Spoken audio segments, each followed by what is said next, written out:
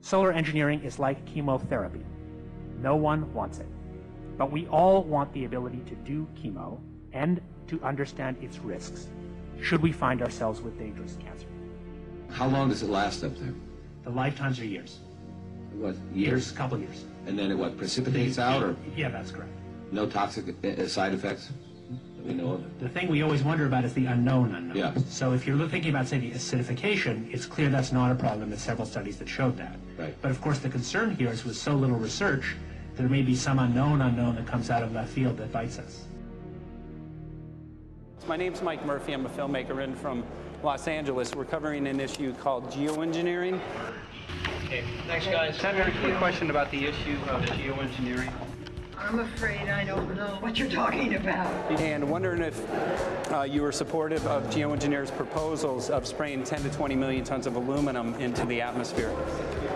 I should really get a briefing paper on it before I give an opinion. Oh, not a problem. Are you aware of the issue? Not completely. At all? Because, okay. Do you have a letter from constituents, and people have concerns? Yeah, what We're making a documentary about the I don't know, you guys have credentials to be here? Yes, yes, we do. We pass through security as well. Endowed by our creator. I think so. Please don't touch me. Please don't touch my property. You're lying. No, why? What did we lie? What did we lie about, sir? No, we're not. What are we lying about? Lying about what? It's a little unusual, huh? I haven't heard that, no. You're not aware of it? And it appears that these programs have already been deployed. You know, I haven't looked at that proposal, and so, you know, why don't you let me review it? I can do that. Are you aware of? Actually, I'm going to go. Yeah. Let me go ahead and get that. I will take a look at this, and I will act accordingly. General, this program, this openly covert program of the aerosol spraying, stratospheric aerosol spraying, geoengineering, using tons of aluminum, spraying it up in the sky. I have no idea what you're talking about. Okay. Commonly called chemtrails, sir. When you were the head of NEMA, did you see the aerosol trails? Mike Murphy, filmmaker in Los Angeles. Hi, sir. And we're covering an issue called geoengineering, and wanted to know if you're supportive of geoengineers' proposals.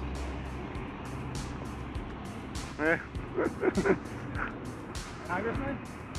Hey, Congressman. I'm wondering if you're supportive of geoengineers' proposals, which is dumping 10 to 20 million tons of aluminum into the atmosphere. I'm familiar with that. Pardon? I'm familiar with the Okay. You make an appointment for my office. I'm not supportive. I haven't looked at it close, so I don't. Have you heard of the issue? Because it's becoming mainstream in public, and there are actually congressional committees which are being formed to talk about these programs. Mm-hmm. Yeah. Well, I think when we drop anything into the atmosphere, we should know prior to the effect of that, right? Yes. And if we don't have the knowledge as to what the effect will be, we shouldn't do it. I think there are 4 different options for thinking about deployment of geoengineering. The first one would be we just ban it. I would argue that one does not want to get too firm a restriction in place on small-scale studies early on because it'll tie the science hands. I think what the science community ought to be trying to do is say, if you do small-scale stuff inside this space, and it's a scientific question what that space ought to be, there shouldn't be a lot of oversight and restriction. Congressman? Excuse me. Hi, I'm Mike Murphy from Los Angeles, covering an issue called geoengineering. These guys are running from the geoengineering issue. I wonder why. I'd have to talk to my staff. I don't know what your details on that are. Have anyone made you aware of the issue, or? Sir? Congressman, your committee talked about geoengineering last November. Are you in support of those proposals? I'd love to give you a paper. Which? Geoengineering? You know nothing about the geoengineering issue? this? Never heard of it. They call it geoengineering, but... yeah, I never heard of it. It's nothing I've ever heard anything about. I mean, when we looked up in the air today outside of the sea, we saw this stuff going on. Quickly, have you heard of geoengineering? No. The proposal is to shoot 10 million tons of metals into the air. This committee, Science and Technology, covered it for the first time. No, I've never heard of it. So we were very concerned. How you doing? I'm fine. So what? We spoke with Congresswoman Watson's office, and her press secretary, Ms. White, was familiar with Representative Kucinich's Space Preservation Act, which mentioned chemtrails and the weaponization of the atmosphere and space, and then it was pressured to be taken off the bill. Did you see the aerosol spraying going on today over the Capitol? Congressman? Geoengineering carries with it a tremendous range of uncertainties, ethical and political concerns, and the potential for catastrophic environmental side effects. He's not one to do interviews very often, not unless we usually really pressure him into it. Okay. So don't, all that is, don't hold your breath. As chairman of the Committee of Jurisdiction, I feel a responsibility to begin a public dialogue and develop a record on geoengineering. We want to know if you're supportive of their measures by spraying 10 to 20 million tons of aluminum into the atmosphere? No, I think we need to have more research. Okay. And about the issue of current deployment, there's literally a mountain of evidence that many people believe proves the deployment of these programs. Any knowledge of that? No, there's certainly not a mountain of evidence, but I do support research into geoengineering, and I also support looking into the international governance of that. Okay. I hope anybody that has studied it knows, at least I think, that it's a radical proposal, and I hope we don't have to use it, but there may come that point in time where we do. Now, if we could provide you with the evidence that suggests that these programs are and have been ongoing, would you be willing to address this publicly? We've had about 3 or 4 hearings on it. We have addressed it publicly. Well, not about the proposals, but about the current deployment of these programs. Citizens. I don't support the current deployment. I think we need to have more research, and they have consequences that go beyond one nation. And so I think that there needs to be governance to that. Governance is not simply an issue of deployment, but governance before deployment in terms particularly of large-scale scientific fieldwork. I concede that on this subject and in general, it's not popular to talk about global rules.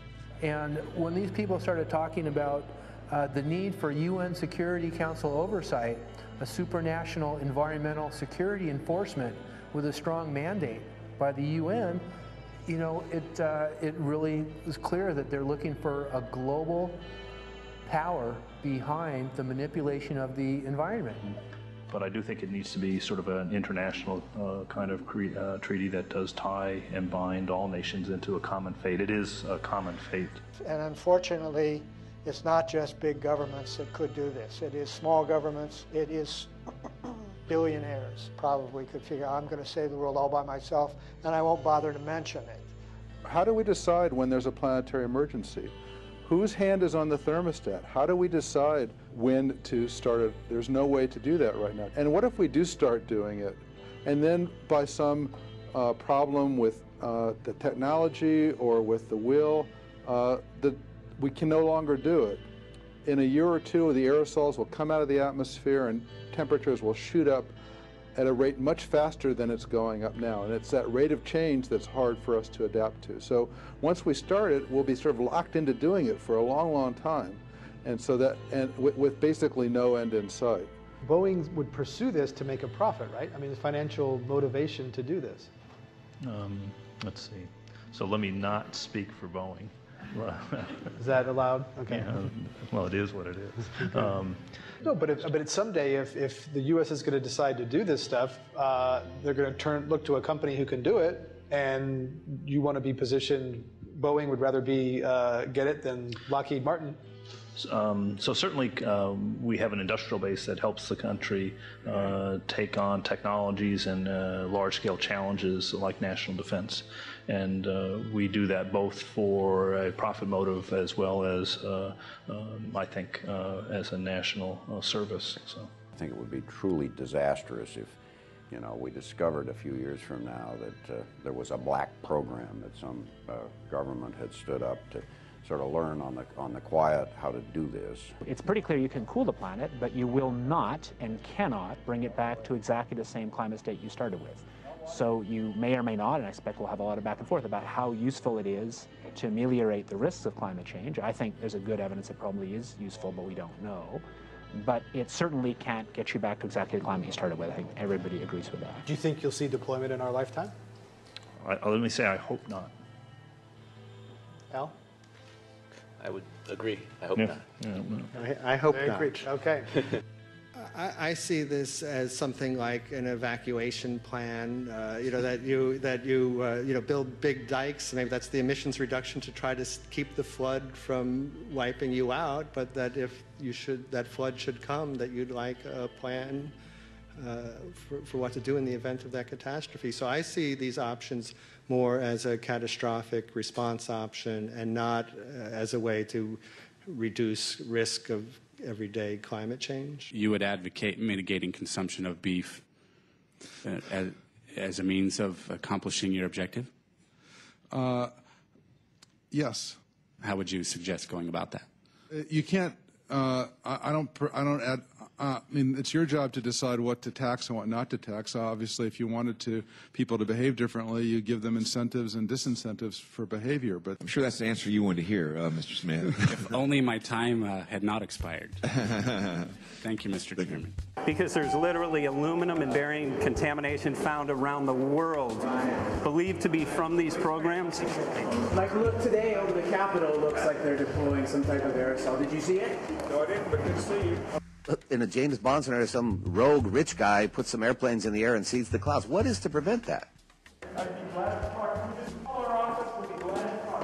Okay, are you aware of the issue? You do it through the...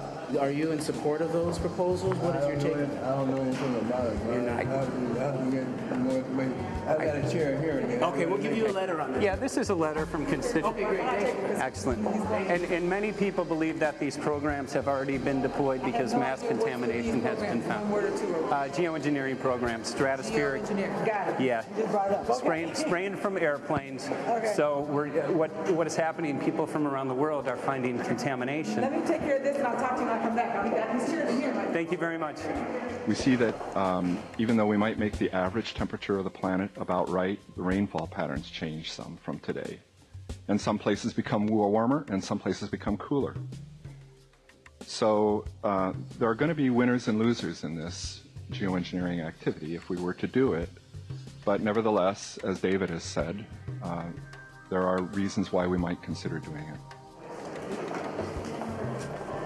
Many people are deeply concerned about it because of the toxicity of aluminum, and it has been addressed to Congress in various committees. Would you take a look at a letter from some of your constituents addressing the concerns? Excuse me if I go. Okay.